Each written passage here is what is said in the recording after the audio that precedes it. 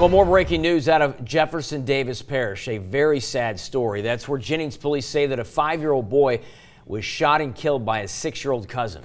Police are bringing charges against 2 adults, saying that the kids were left unattended in a room with an unsecured gun that turned out to be a stolen weapon. News 15's Ashley Hamilton joins us from Jennings and has firsthand eyewitness accounts that you'll only see on News 15.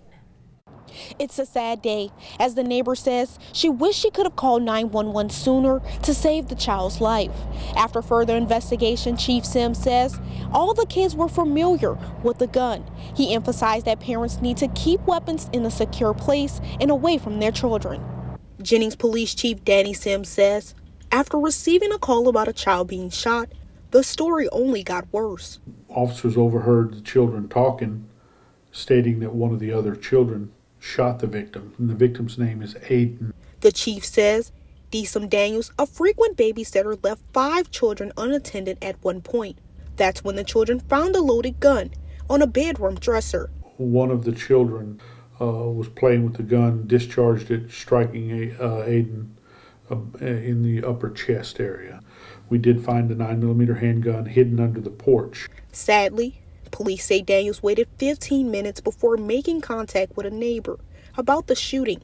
Rose Abear recalls Daniels walked over to her home calmly.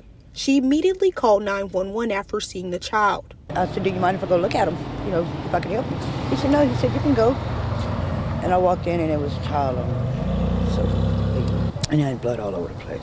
I mean, it's very emotional. Daniels is facing 19 criminal counts, including negligence to a child and negligent homicide. Witness Tyrone Produm says watching the paramedics as the child laid on the couch fighting for his life was a surreal moment. It was unreal. It's like a shocking situation, being that we're doing CPR upon the child. It's touched everybody in the town because a kid passed away, and not only that, another kid have shot him. It's a deadly reminder to gun owners with children. Keep it locked up. Keep it up out of the reach of these kids. This gun was on a dresser, and these children were left unattended. You have to put it up. A gun should always stay on safety if you have kids in the home. It's just for safety, for basically safety for everyone in the home. Keep guns put away. The mother of one of the children, Kirsten Richard, was also arrested. Officers learned that the weapon belonged to her and that it was stolen. In Jennings, Ashley Hamilton, News 15.